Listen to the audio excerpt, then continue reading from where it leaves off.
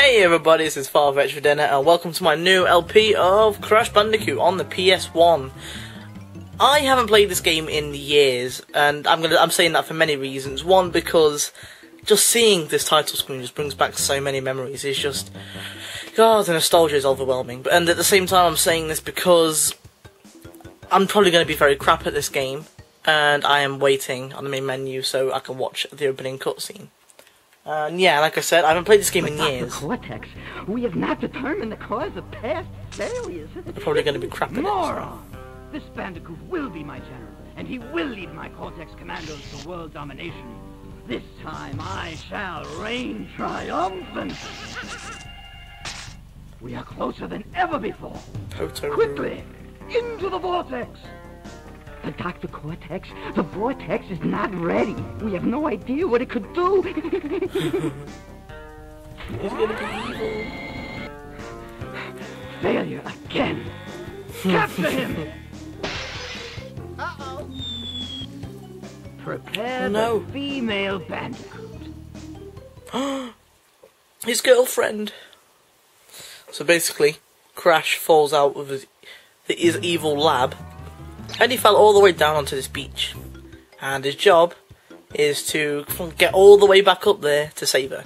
Anyway, yeah, this is going to be a really fun LP for me because I love this game. I grew up with this game specifically. I never really played 2 and 3 that much, and as a result, I don't really like them as much as I like this. But I'm trying to get used to them, and I can't move. I can very slightly move. Okay, let me change this. Ah, that's a bit better.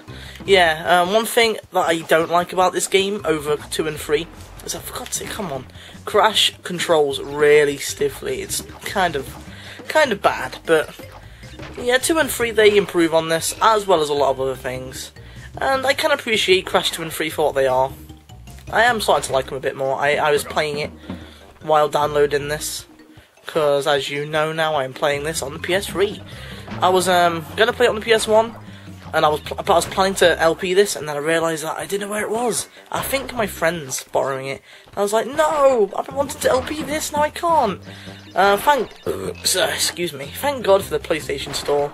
I was able to download it for about £3, I think, which is pretty cheap. So you should buy it if you've never played this game. And it kind of sucks for what's become of Crash today. It really does.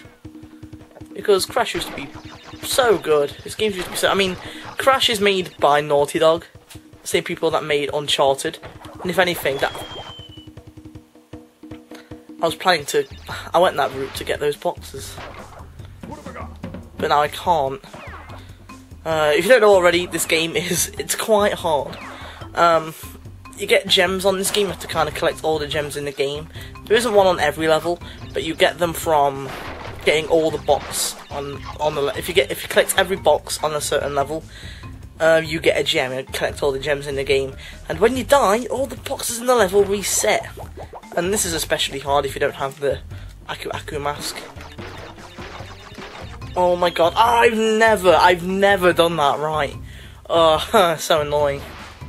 That's the first level as well. And there are 2 keys you have to collect as well.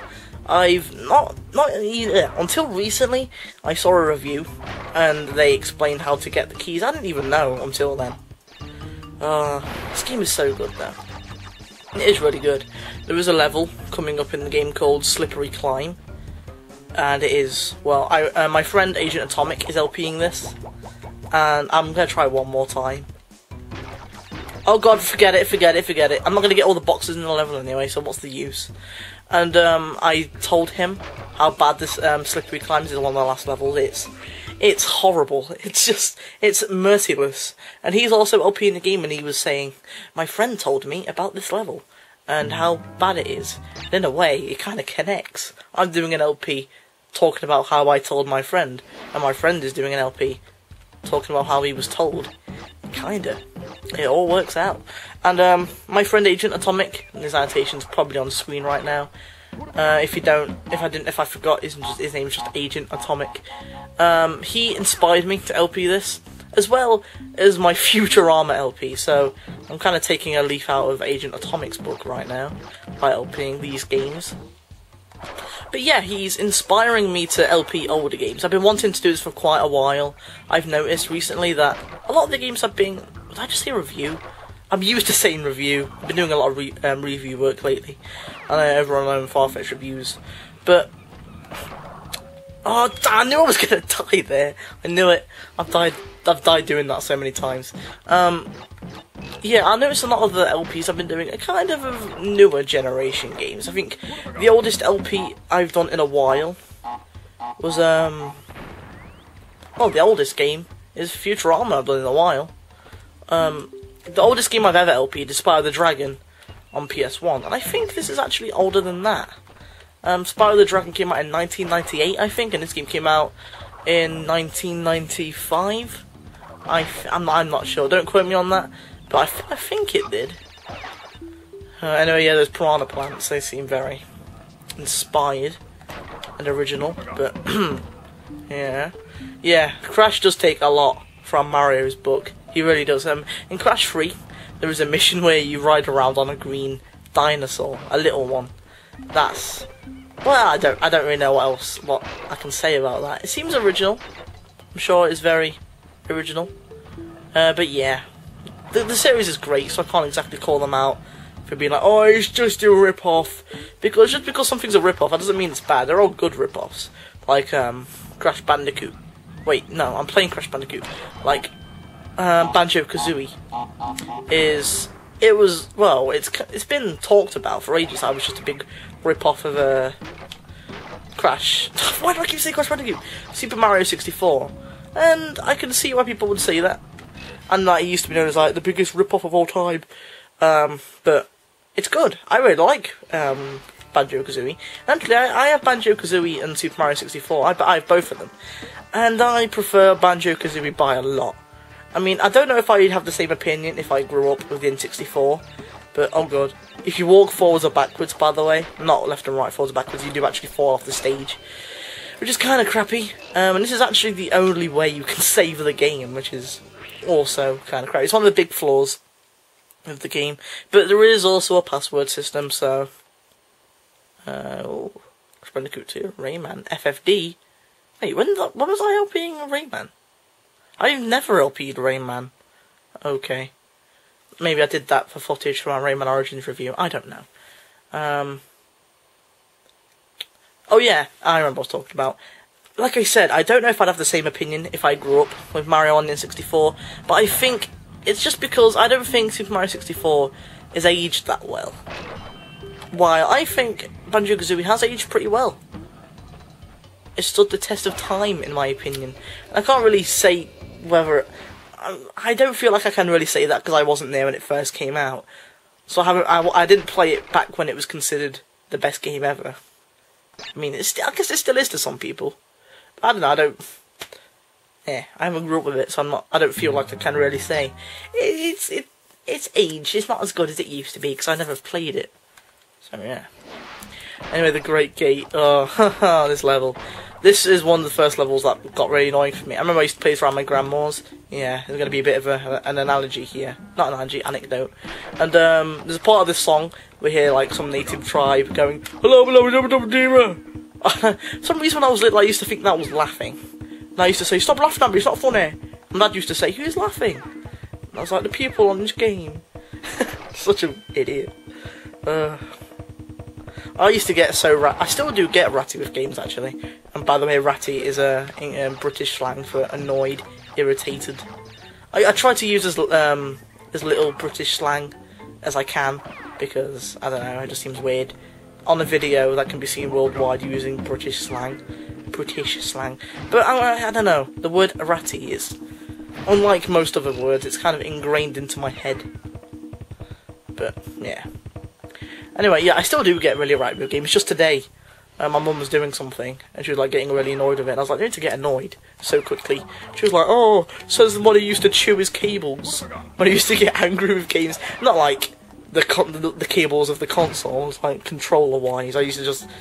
remember one time, I told my friend about this recently. one time I got really annoyed with a game. It was like a PS2 or 3 game. And I got so annoyed I hit myself on the head with the controller, and it actually really hurt. I think because it's like got such a blunt edge. Like, you know, where like you hold it, and I just hit that right on the soft part of my head, and it really hurt. It's like a really numb pain. Like when you know when you hurt your nose, there's that really numb weird nose pain. It's kind of like that. I don't know why I did it. I don't know why. Like, I don't know why I thought the best way to vent my anger was to physically hurt myself. But I guess that's just what I thought at the time. That makes me think that what I just did there, if the first level was in side scroller, it would have been a lot easier to get across that part with all the boxes in a row. But this game doesn't really go for the easy routes, really. And I'm not sure if I said this already, but I'm going to try and do this in one sitting. I'm going to try and do the whole game in one sitting, because it is, I wouldn't say it's short, but I can beat it quickly. I mean, it's not easy. It's not easy by any means, but if I stick to it, I can get it done in 2 hours. And let's just see. Let's just see. Oh, this level. This is one of the most memorable levels in the whole game for me, as well as Hog Wild, which is a level you'll see later where you actually ride around on a warthog with some awesome music. I used to hear a lot of people saying that the music in Crash Bandicoot 1, I might as well just say Crash 1, was nowhere near as catchy as the music in Crash 2 and 3. And I guess that I can say that for the theme tune. I was just and I like the other ones is do. But for the rest of the soundtrack, I think it actually is really catchy. Again, I think that is just nostalgia talking there. Because if it wasn't for nostalgia, I don't think I would remember any of these tracks. But still. Naughty Dog have still yet to make one bad game, which I really love about Naughty Dog. Most other companies, they've all seemed to make one bad game at least. The only exception, to me, the only exceptions are Naughty Dog and Valve. I pretty much love every Valve game. But what I've played of Left 4 Dead 2, I don't really like nearly as much as any other Valve game. But I've actually bought it on Steam earlier, so I'm gonna give it another go, see if I like it. Yes! Yeah, I would celebrate as well, Crash. You've owned it. I did perfect? Oh my god! I've never gotten a gem in my life on this game. I've never seen him do that. He looks like an idiot. Oh wow, that's brilliant. That's... How did I never do that before? That seems like such an... excuse me. That was very fun. Anyway, yeah. Naughty Dog has never let me down. I mean, even Insomniac, my second favourite developer, even they've made a bad game. Ratchet Deadlocked, or Ratchet Gladiator, as it's known in the UK. I mean, I've never played that, so I can't really say.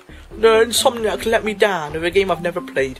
But I don't know.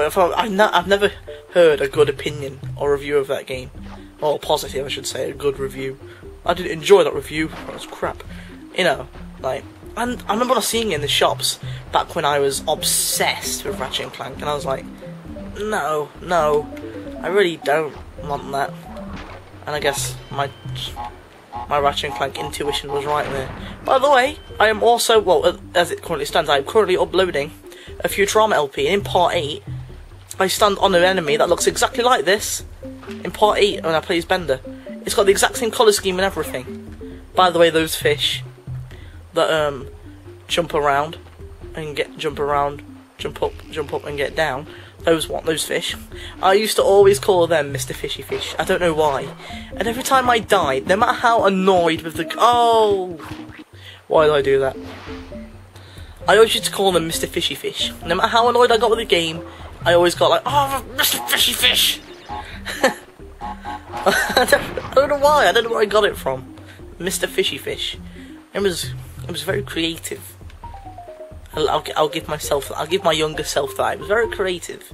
He's a fish, Mr. Fishy Fish, because he is indeed quite fishy. I'll have to admit.